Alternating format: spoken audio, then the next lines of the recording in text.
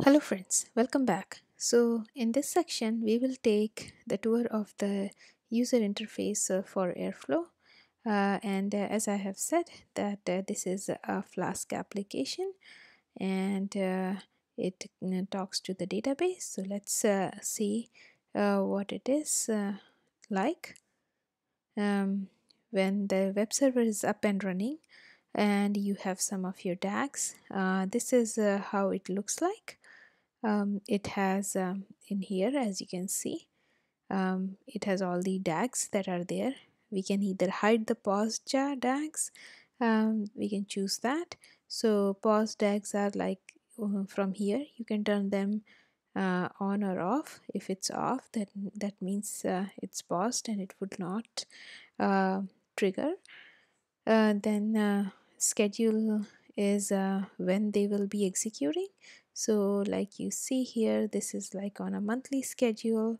None means that it is needs to be manually triggered, and which is through this play button. So anytime if you want, you can trigger a DAG manually, but just by clicking on this button, and it will start. So yeah, so none would not mm, start a pipeline at any time.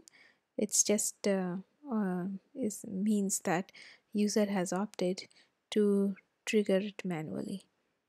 Now the concept of owner comes in when you have authentication enabled.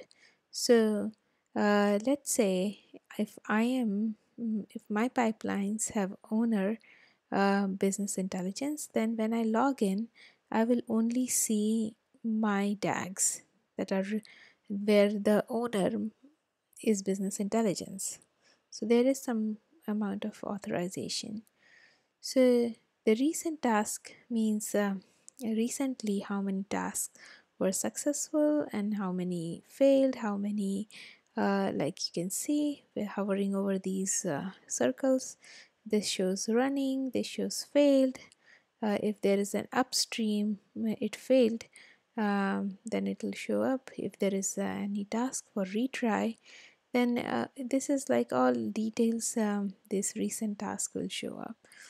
Last run is when was the last time this pipeline got executed, and the diagrams just show the success, running, and the failures. Over here, as I've said, that this is for manually triggering. This we will look as what a tree view is, what a graph view is, and all of this we'll just take a look in a few.